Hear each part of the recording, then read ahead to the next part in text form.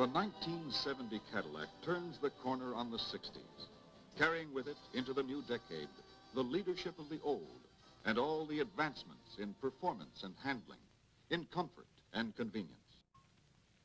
Since the beginning of the 60s, much has changed, and much has continued.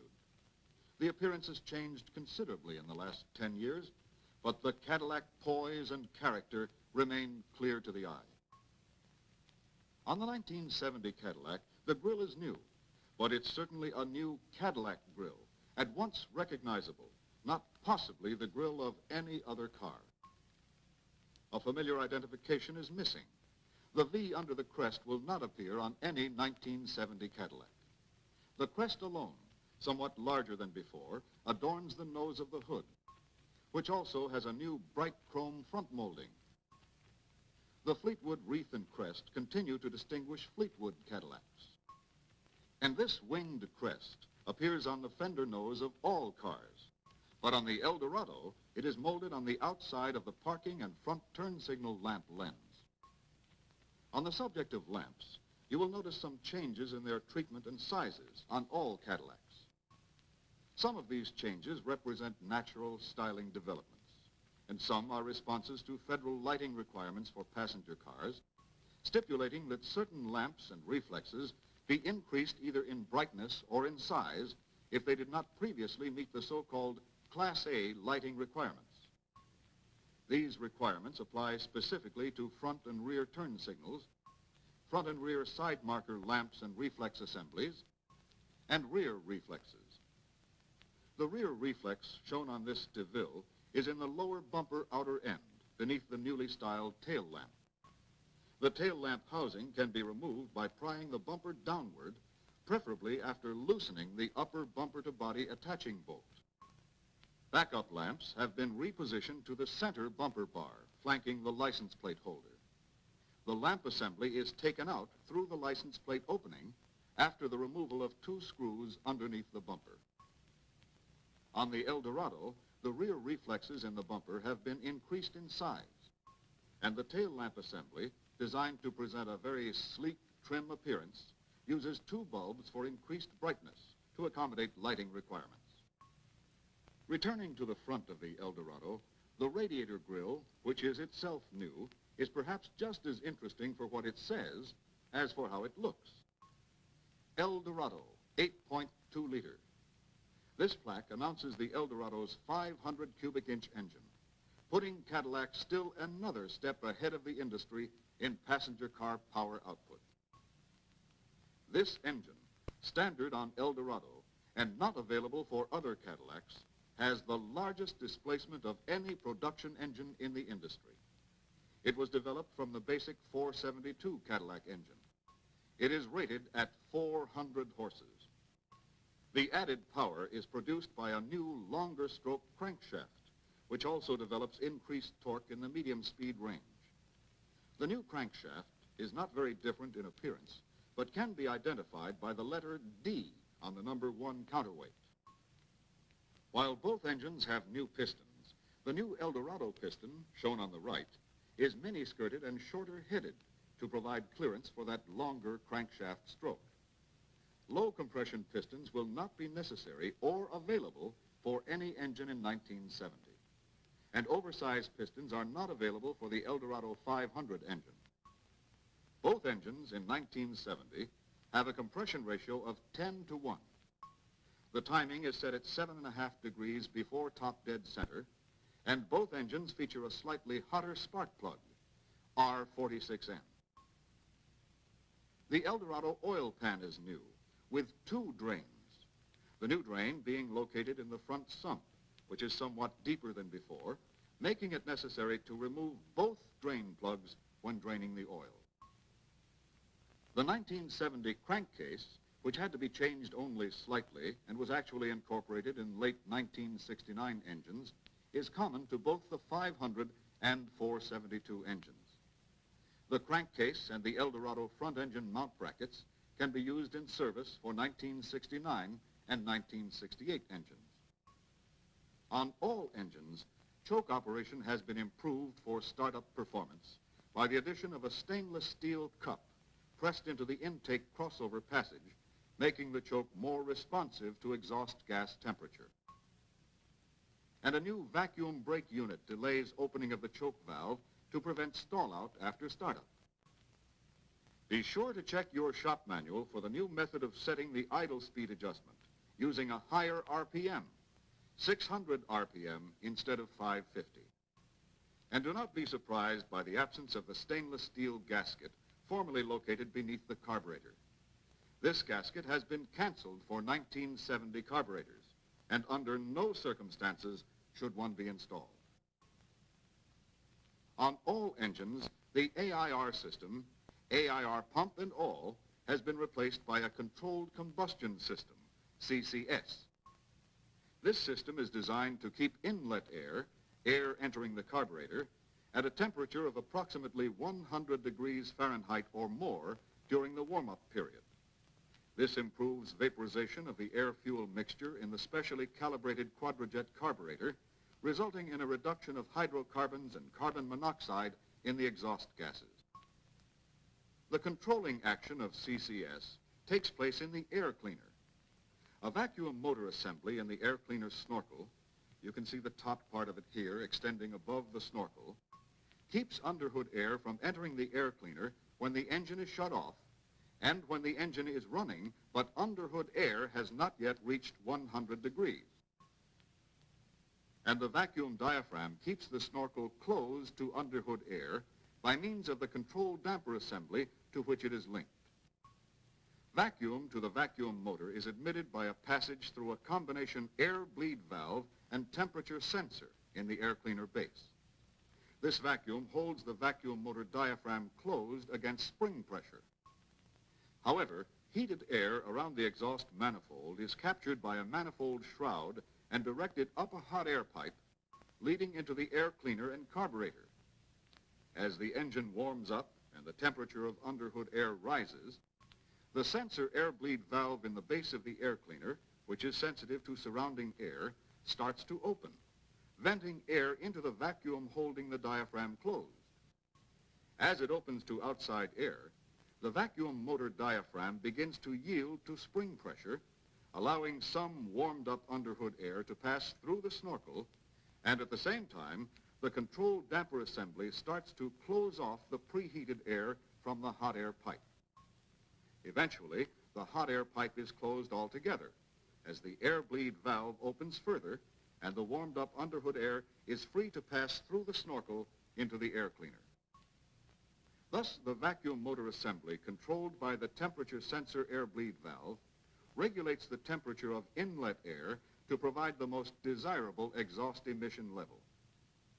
The use of regulated preheated air has eliminated the need for the manifold heat control valve.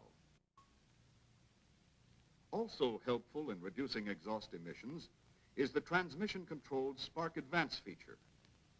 TCS, by means of an electric pressure sensing switch in the transmission and a vacuum solenoid, eliminates vacuum advance in any forward gear except high when the engine is at normal operating temperature. In first and second gears, the switch in the transmission is closed, energizing the vacuum solenoid, which shuts off vacuum to the thermal vacuum switch, thus shutting off distributor vacuum. When the transmission shifts into high, direct clutch apply oil causes the transmission switch to open, de-energizing the vacuum solenoid, allowing normal vacuum advance.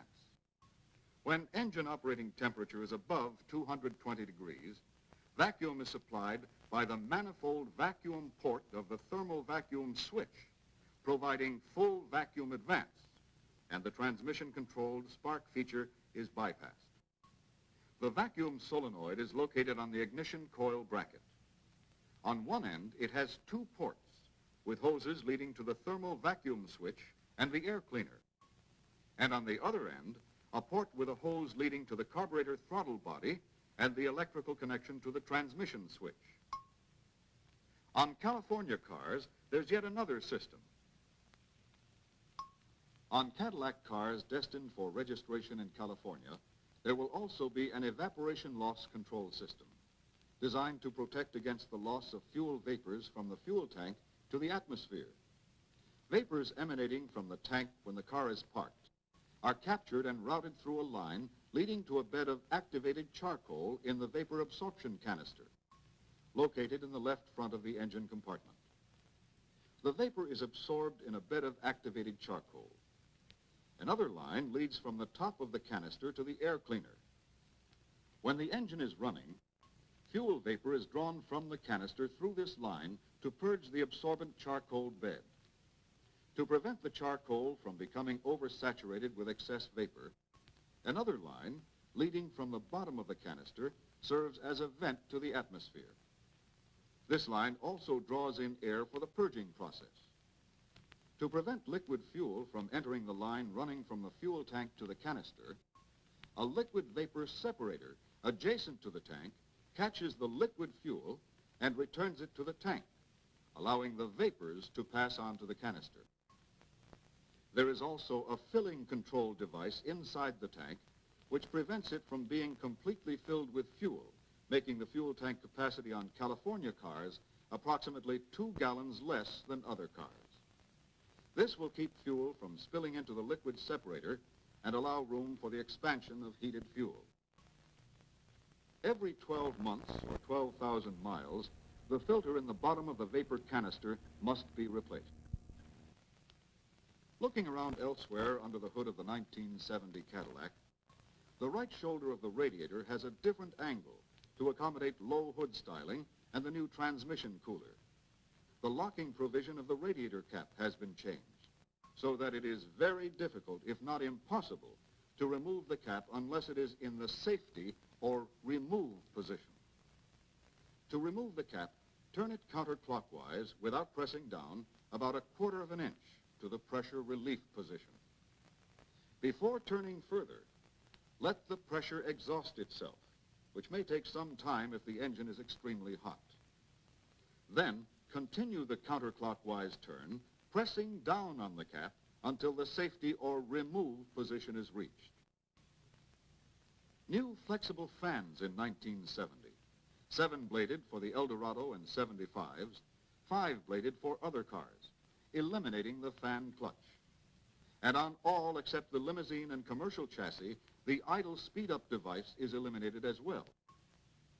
The steering pump has interior refinements for improved oil flow, and the fin-type fluid cooler on air-conditioned cars has been eliminated except on Eldorados. Air-conditioned 75s and commercial chassis vehicles will have a tube-type cooler.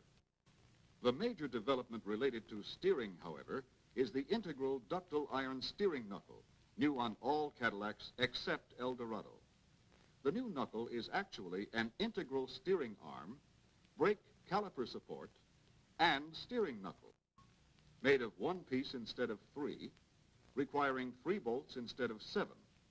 A strong, reliable component similar in concept to the Eldorado knuckle. The revised front disc brake splash shield is interchangeable for right and left knuckles. Up at the steering wheel, we have a new pad and shroud and different horn blowing provisions. The horn is sounded by depressing the crested button in the center of the pad or any of the 3 pressure points at the outer ends of the spokes. Down on the steering column, the ignition lock cylinder has been revised to make it necessary for the driver to push in with his ignition key in order to reach the accessory position. The instrument panel presents new emblems for all cars, but is basically carryover with only minor appearance changes. You will find all cars feature vacuum cruise control, previously available only on Eldorados, and a rear window defogger on convertibles. The Cadillac customer's listening pleasure will be enhanced by the 1970 radio features. While the AM-only radio has been dropped from the lineup, a new AM-FM push-button radio is offered.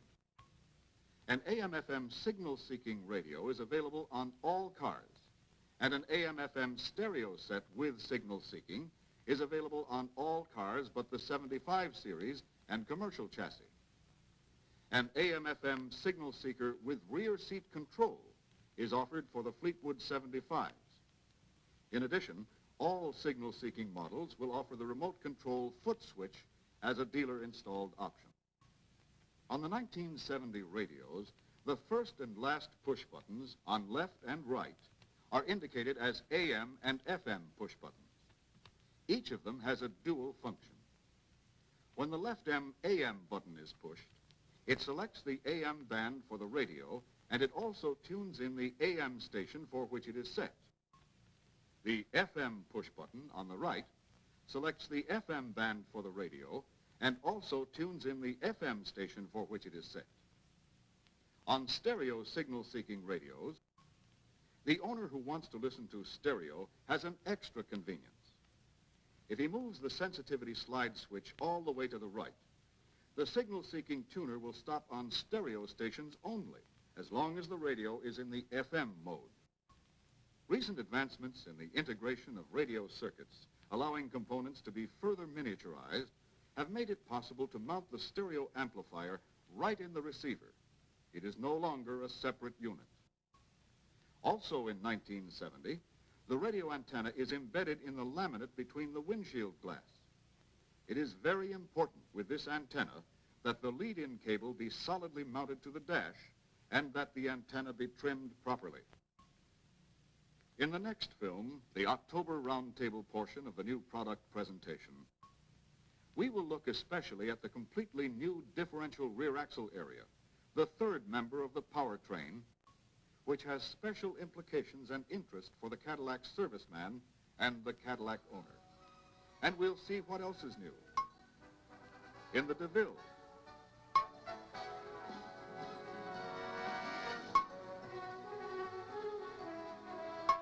the Fleetwood,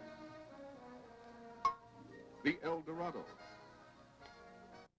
As Cadillac moves into the 1970s as confidently as it moved into the 1960s, still the sure leader, still the almost magic name, and of all who strive to capture the imagination of its market and the loyalty of its owners, the most successful by far. Every generation, every decade,